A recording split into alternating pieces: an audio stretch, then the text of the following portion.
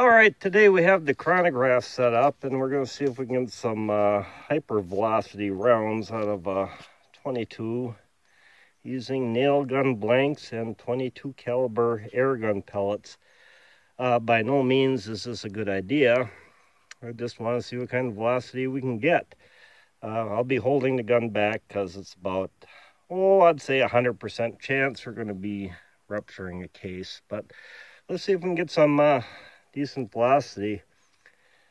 First of all, I'm going to be firing a 22 short. See if we can get a baseline through a chronograph.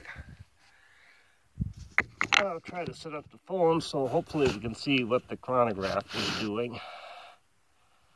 Okay.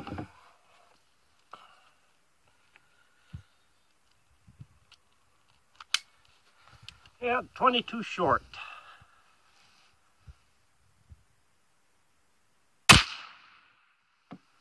And that read at 11:36.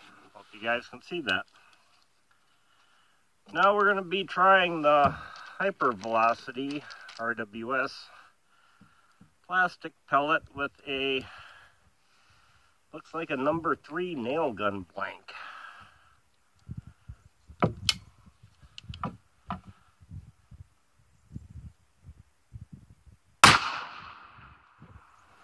$2,645.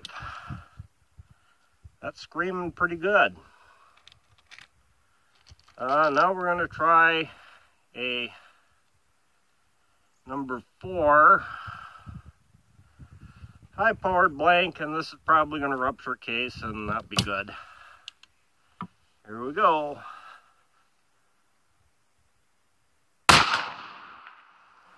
$3,472. If you guys can see that. God dang, that's as fast as a 223 bullet. All right, like I said, I wouldn't recommend doing this in your good 22, and it's definitely not safe, but holy crap, you can get some velocity. All right, later. monkeybusiness67.com.